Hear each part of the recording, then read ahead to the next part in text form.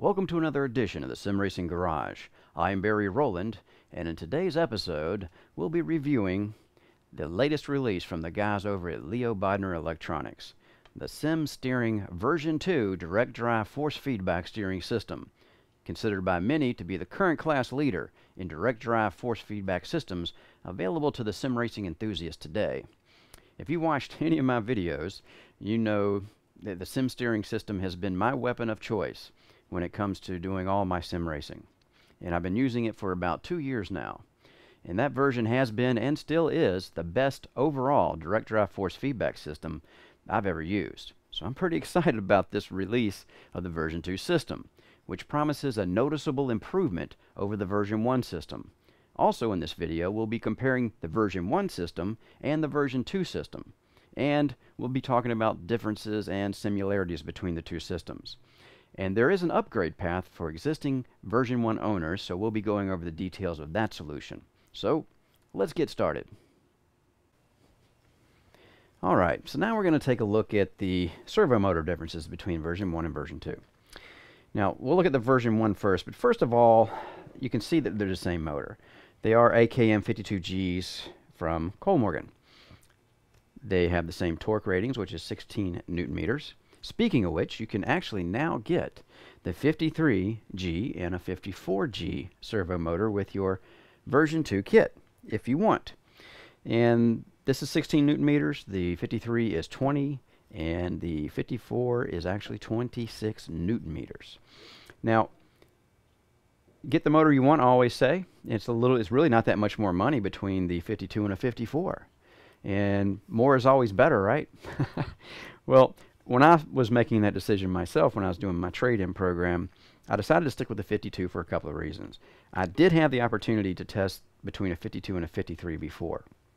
And they both had the same 10,000 PPR encoders on them. And I thought the 53 having more torque would, there's an argument to be had for this, that there's more dynamic range available for the hits and the spikes and things like that that we get from our force feedback wheel systems. So we would get to feel maybe a little bit more precision, a little more fidelity maybe or something. But I ran the 52 and the 53 right after one another, and to be honest, and I was looking for it, I could not tell any difference. And all I could tell was there's more power. And if anything, that extra power, I don't know, I just decided not to get to 53. Now, if you get a 53 or 54, more power to you. It has a lot of power in it, but 16 Newton meters, I've actually hurt my wrist. I've hurt my shoulder socket before with the 52. So there's more than enough torque in here for me personally. And there's also a side benefit to that too that doesn't bother me too much, but it's just a nice side benefit that comes with the 52. It's a small package, very small footprint compared to any other direct drive force feedback system out there. The midges, even the small ones, are very large motors. The 53G is the same footprint basically, except it extends out about another, I don't know, 3 or 4 inches. It's pretty long. And then of course the 54 goes even longer than that. So a smaller package, less weight on your rig, and plenty of power for me, and all the precision and fidelity I thought that I could ever get out of one that had the encoders or the EJ encoders on them. So let's talk about the encoders on these. First off, let's look at the old one, or the version 1. It has a model number on it right here. Let's see if I can get this light not to glare on it there. And the important thing to see here is after this N is an EJ, and then a 00. 00 is not relevant. The EJ is what we're looking for. That means the encoder type that is in this. And this is an encoder, not a resolver. And it also tells us, if we look it up, that this is a 10,000 PPR encoder, and which is a very high resolution. If you want to go with CPR, which is another way to measure the resolution, really it comes out the same though, just divided by or multiply 4. CPR is 4 times the PPR. So PPR 10,000 is going to give you a 40,000 CPR, or cycles per revolution. It's just a different way of measuring the pulse going on internally on these encoders or resolvers. Because if you just measure the pulse per revolution, then you're getting that top pulse out of the wave that we get when we actually go through an actual full wave that pulse is in. What I mean by that is it's like a sine wave. You've got your rise, you got your fall, then you got another wave, part of the wave rather, that's 180 degrees out of phase underneath, and it rises and falls back up to the line that's going across. Now, cycles per revolution is what CPR is, and they measure each one of those rise and falls of that wave. So that's 4 versus 1 for the PPR, which is just the pulse. So it's just 4 times. So either way we go, it's easy to figure out what it really is if you want to rate it in PPR or CPR. And some manufacturers use CPR because it would give an indication to some people who didn't know any different that you're getting more resolution. But really it's the same amount of resolution, it's just multiplied 4 times as the PPR. And most manufacturers use one or the other. It's rare that you find a manufacturer that uses both of them. And that brings us to the new motor, or in my case, a refurbished or rebuilt motor that has the new resolver in here. Now this model number is different, and that way you'll know you have the new version 2 motor, at least in the 52G category, and that has a C and a dash. So there's just a dash in there as a filler, so they can keep their model numbers the same length, but it's just a dash.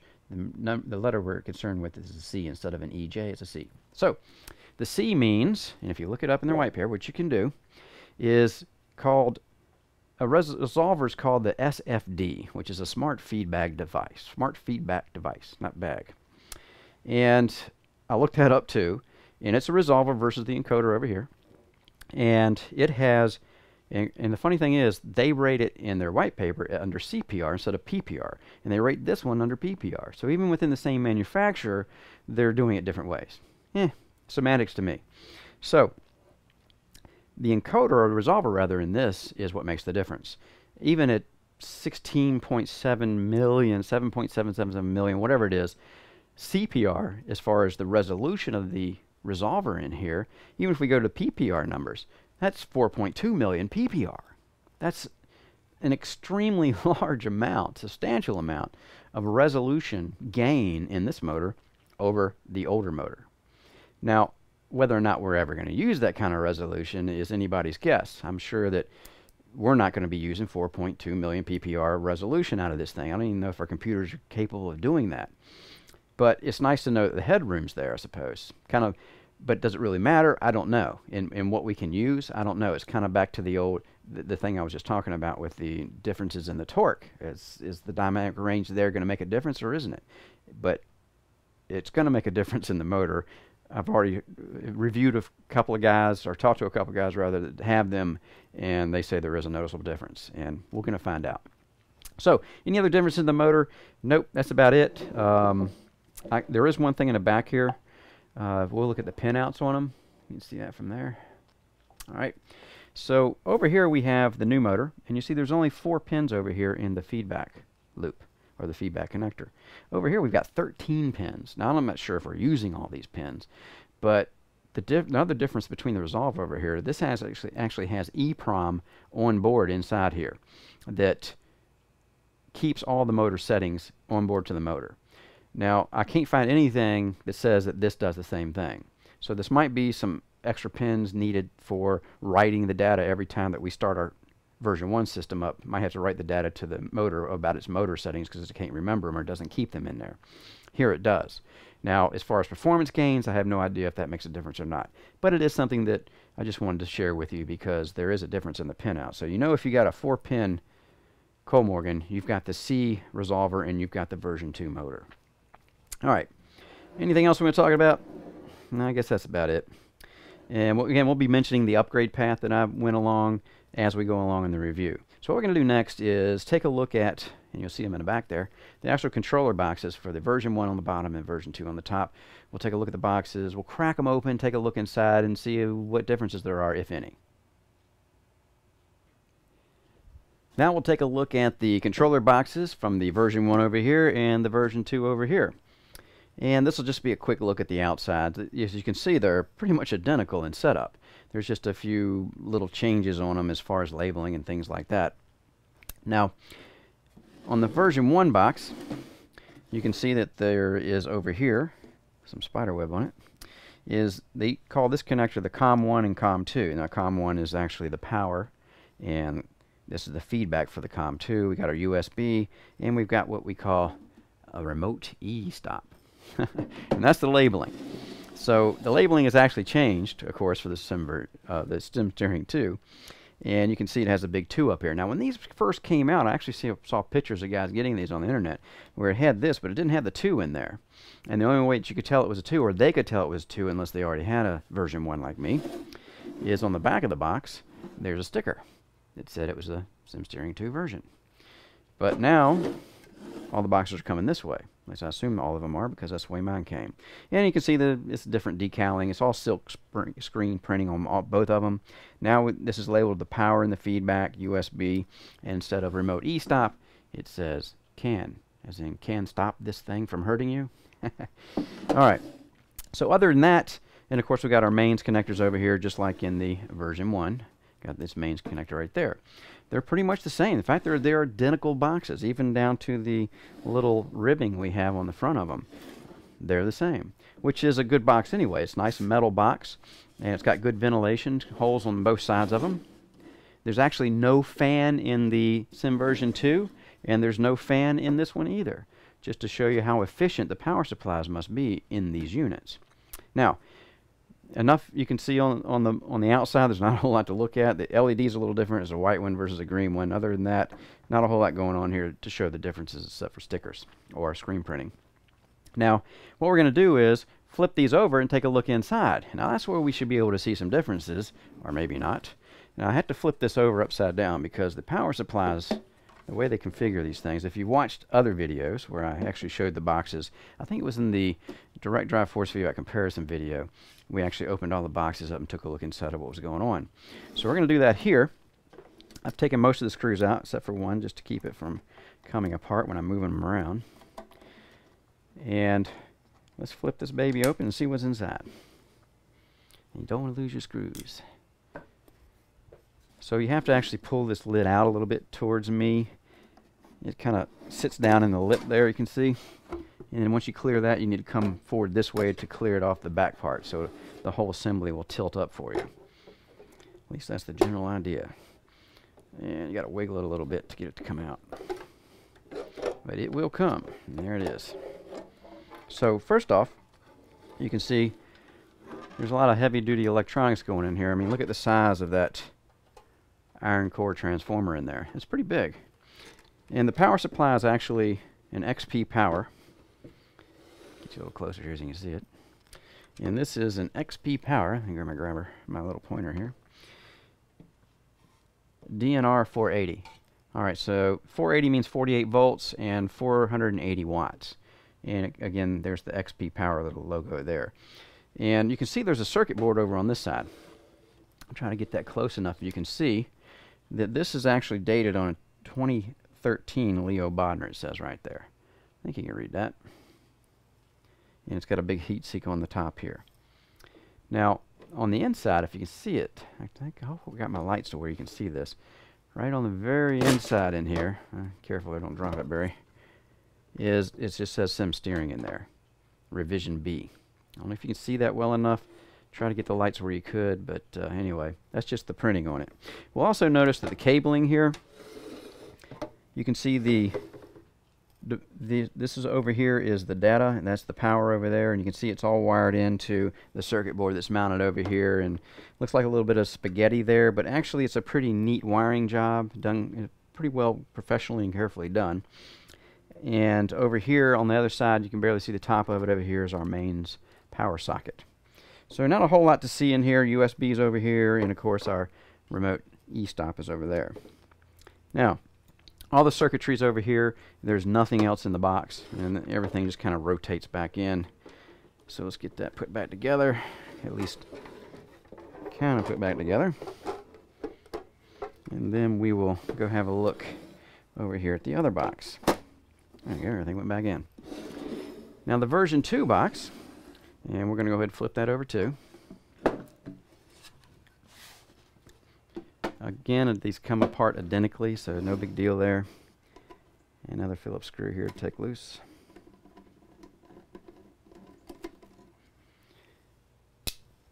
Alright, don't lose your screws. And the same deal here, it pops up first, and then we pull it out just a little bit and try to tilt it forward without messing it all up. Okay, there we go. Alright, now We can see here that first off, there's no electronics over here. It's all gone. But the power supply, and the good news is the power supply is the same as the other one. It's a DNR 480, which is a good industrial rated power supply. Now, there's also no wires. There's a circuit board in here. Now, what I'm going to do is try to flip this around here so we can get a better look at this circuit board. And there's actually a positive and negative mains clip-on wire going on here on the circuit board. So we'll just go ahead and pop that off. Give us a little more clearance. And they're pretty easy to get on and off, so it's not a big deal to put them back on. I have no fear of taking that off and hurting something. All right, so now we can take our power supply and kind of rotate it out of the way because we want to have a look at what's inside. And here we can see a very cool circuit board. So you can see, first of all, how much cleaner this is than the other one, with all those wires going to the actual connectors over there for power and data. And here we can see the different connectors. They're actually soldered onto the boards, and they have some chips behind them instead of the wires. Very clean install. And there's other things we can see here too. These look like they're power transistors right there, big thick ones. And we got a bunch of capacitors in the back here, like 5 big capacitors, and of course various chips here and there. And really not much else to see here. That's the mains. And you might be able to see the revision on this board. If I can get this up here. And in fact, why don't I just zoom it in? That might work a little better. And we'll pull this over so you can see it. Alright, can we get some light on that? Anyway, up here in the corner, you can see that. Over here, you can see that this is a 2004 to 2016 Leo Bodner board, Sim Steering version Pro Steering board. So it's actually got it silk screened onto the board there. I hope you guys can see that because I'm not sure how well it's showing up on my little monitor here. But anyway, that tells you that you have the new Sim Steering 2 board on there. So again, very neat, very clean, which gives us great airflow capabilities. Let me zoom back out here. So again, no need for any kind of fan whatsoever. Just a quiet box that sits there and makes no noise whatsoever. Just like the version 1 did the same thing. But even with this cleaner install here, I can see where the airflow would be even better. Even with this big box sitting down inside of there. So, not much else to see here. So we'll go ahead and put everything back together. And I think we'll cover the cables next and the differences between the version 1 and version 2 cables. And once we're done with that, I guess we'll just start putting everything together, reassembling, and get ready to run it on the rig. So we'll get to the cables next. Alright, so now we have the 2 cables for each system. And this is the version 1 system. And actually they're more alike than they are apart. Now, there is an upgrade path, and I mentioned it briefly in the intro for this review, that you can actually upgrade your version 1 system to a version 2 system. And it's £1,000 plus you pay the postage both ways. So it's not a small amount of money, of course, when you add the postage too, but it does allow you a path to upgrade to the version 2 without having to sell your version 1 and then buy a whole new version 2 system, which is around $4,000 US. So that's kind of nice that Leo and his company has actually even offered that. Some companies wouldn't even offer that. There is no upgrade path. It's just pretty much you get what you get, and we got a new one, you want to buy that one, you have to buy it. But the reason I'm showing you a close-up on these cables, first off, the cables that actually go to the motor, or motors, are pretty much the same looking. Not anything really different here, as you can see. There's no pin sticking out, so we really don't know if there's any differences there. And the pinout numbers are exactly the same on the version 2 as the version 1 cable. But when it comes down to the data cable, and we'll look at the power and data cable together over here. You can see the power cables over here, let's look at those first, are the same. You can see the same pinout. But when it comes to our feedback or data cable, you can see that the version 1 cable has a lot of pins sticking out of there. And the version 2 only has 4 pins. So, That means, now I'm not sure if they were using all the pins that are sticking out here. Maybe they're just using 4 here too. But now they're just using 4, and this makes it a different cable. So you have to send them this cable back. Not this one, but this cable back because it's the version 1. And you'll get a version 2 cable like this when they send you the version 2 upgrade kit. Just thought I'd mention that and show you the cable differences. Not much else to talk about as far as that goes. And what we'll do next is probably go ahead and start getting everything mounted up, and I'll show you the different brackets available and how we're mounting the hubs and the different hubs that are available. And we'll just take it from there. So now I wanted to give you a quick look at the wheel, or rather the motor, mounted up to my wheel base and how I mount all my wheels to my rig. And as you can see, the first thing is that it kind of sticks out here is I've got a 4-inch aluminum extension on this, and it's a hollow tube with a couple aluminum flanges. You get it off eBay, 50 bucks or something like that. And the reason I'm using this is because I want my wheel to kick out from my motor. My motor is keeping my monitors from coming down to the height that I want them to behind my steering wheel, and it's just too high here. And if I just use the hub you see here, there's just not enough room between this hub and these bolts up here for the monitor to fit down low enough. So it's a simple matter of just getting a little extension. This is 4-inch, like I said, and put that on there, and your quick release attaches to that, and you're good to go. Now I can get my monitors exactly where I want them, and still have, of course, plenty of room for my fingers for shifting and doing things so I don't hit the monitors with my fingers.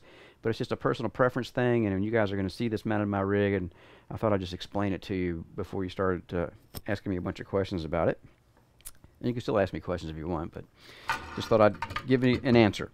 Now you can see I have the connectors here rotated in a downward position because that's the way I like to run my cables. And also I've tilted the motor or rotated the motor. You can rotate it any way you want to around here to make these be on the top, on the bottom, side. I like them on the side.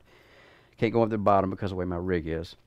And also you can tilt these up and down as you deem necessary to give you a good angle on your cables when you're mounting them. I'm using the old silver brackets to mount this motor. There is a newer, you can't even get these. Well, I don't know if you can't get them, but they're not on the site anymore for Sim Steering. These are. These are the newer ones, and they have a nice, I really like them actually because the finish is great on them. Nice black crinkle finish, kind of matches your motor.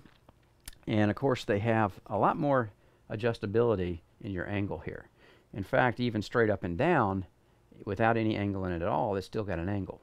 Whereas these silver ones don't. They're straight up and down. But they do have a little bit of angle to them. And I've got them kicked out as far as I can. You can see a little slot there, what you can see of it that is exposed. And I've actually gone to the lengths of putting another 1/4 inch or a 3/8 inch washer or spacer in there to kick it up just a little bit more because of the angle that I wanted. This would have given me the angle I wanted, but unfortunately for my purposes it won't work because it's too high. What I mean by that is it mounts the motor too high off the surface. So I can give you an example here. If I put this next to this one, whoops, around the right way, you can see the mounting holes are higher, about 1 inch or so. So that would kick the whole motor off of my plate higher, which would defeat the purpose of me trying to get my monitors lower, because I couldn't get them lower because if the motor comes up, everything comes up. So for my purposes, I'm going to stay with the silver brackets. But these brackets are great if you don't have the same kind of issues that I'm trying to alleviate in my specific rig setup. But everybody's setup is different, so, and that's the beauty of this. You can do anything you want to and make it work any way you want to. So enough about that. It's all mounted, ready to go. So we're going to go ahead and take it over to the rig, put it on, and give this bad boy a run. Okay, here's the driver for Sim Steering. This is the same thing for version 1 and version 2. You can see me moving the wheel here. Except in version 2, our inertia and friction sliders are not grayed out. We can actually use them. Up in the upper left, you see File and Help. File you can use to load files that you've created before for different steering wheels and different steering wheel settings for different cars. Center calibration. It's simple enough. You center it, you hit calibration, and your wheel is centered. And there's always a default that you can apply if you want to. Now over the right, we're over here looking at the wheel angle and center offset counts and things like that. Overall dampening, I leave that at 0. And we have the all effects scale and the game dampening scale. I leave those at 100%. Inertia and friction, well, that's personal choice, personal taste. You know, I don't know if you guys use something similar to I'm using here, but I can actually change that from car to car and track to track. So it's a variable, and it's really up to the user. Easy enough to change it with the sliders.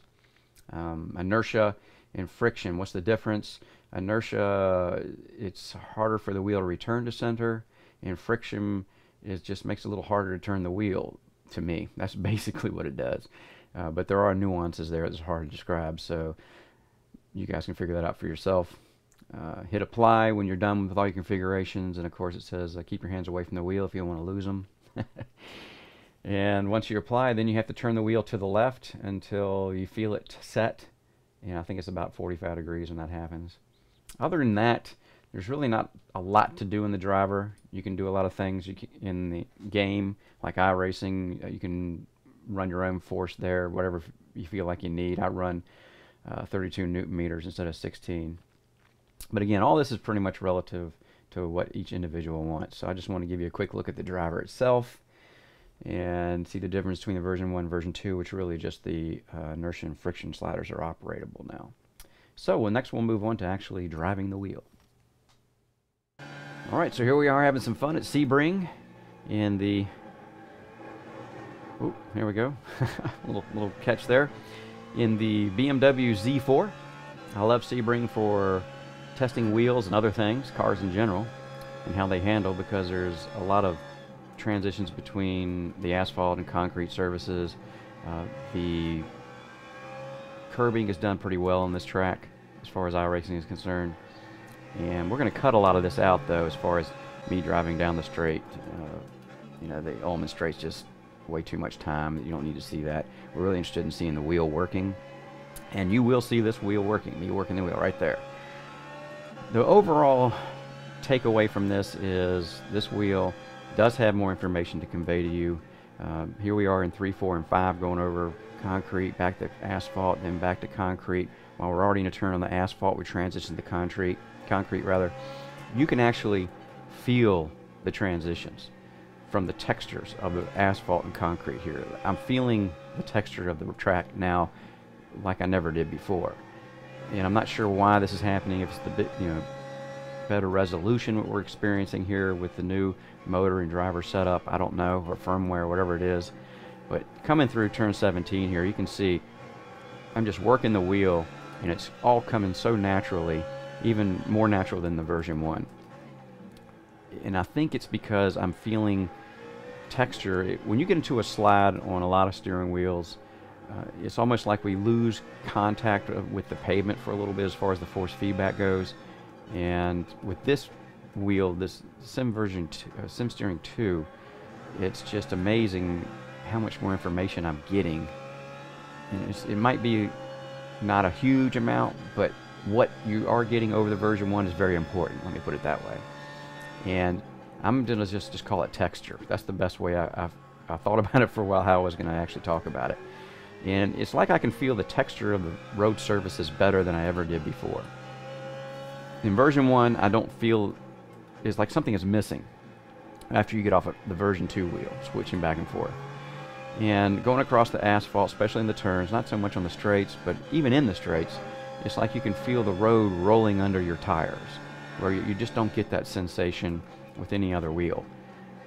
Like I said, I'm going to keep calling it texture. And when I transition, or the car transitions from the asphalt back to the concrete, like over here in turn 17, we'll see it right here, you feel the texture difference. It gets like all of a sudden it's more slippery in turn 17 because I'm on concrete. And of course, here's all the bumps, bang, bang, bang, bang, and you've got all those G-forces hitting you at the same time as trying to pull you to the left coming around that turn. Here again, from asphalt to concrete over in turn 7, you can just feel that transition.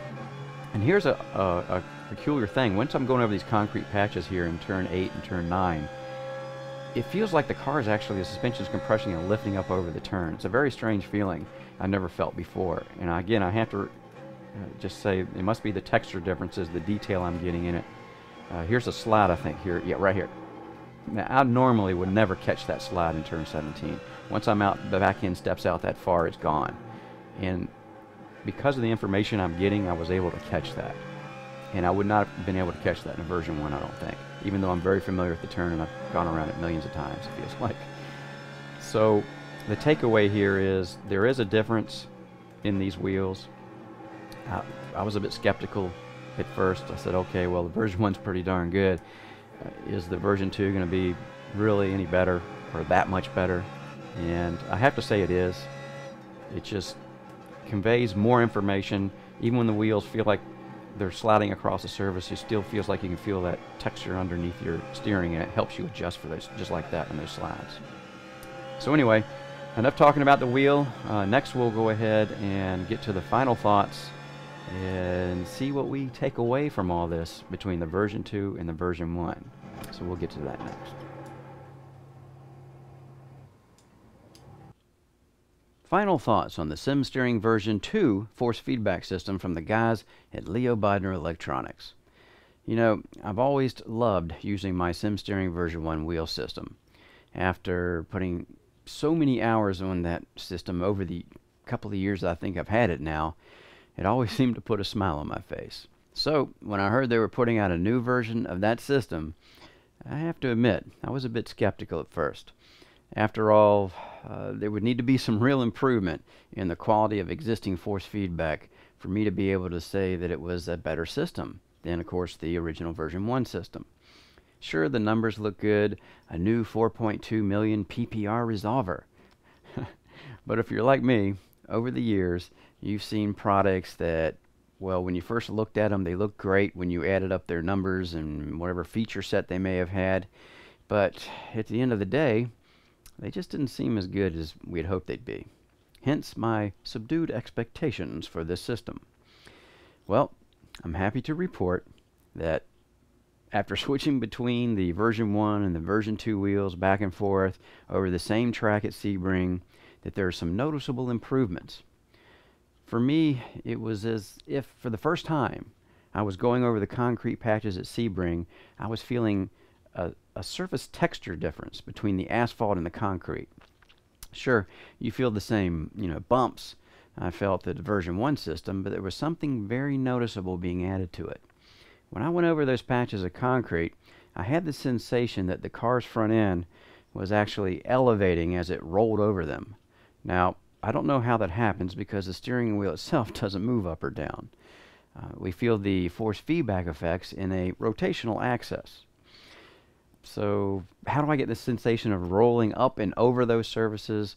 It has to be the result of the added surface texture that is felt with the new system. There's a noticeable difference in the textures between a racing surface, whether it be asphalt or concrete or something else, which gives you a more noticeable physicality to driving a car. Now, back when I tested an OSW wheel with an AKG 53 Kohler-Morgan motor, I felt a hint of texture when we had it dialed in at the best settings for me personally. But with the Sim Steering version 2 unit, I can feel it in abundance. Leo, John, and the rest of the guys at Leo Bodner Electronics have done it again. The bar is once more raised in force feedback steering systems. Of course, all this comes at a price, at around $4,000 US, which only includes a Kohler-Morgan motor, a controller box, a set of cables. It is an expensive ticket to force feedback bliss. Now, there's an upgrade pass for the version 1 owners, which will ease the pain a little at just under $2,000 US after you pay the shipping both ways for the exchange of the parts. Still, though, a lot of money. But for me, I did use the upgrade path to the version 2 system, and as far as I'm concerned, it was money well spent. That's it for now.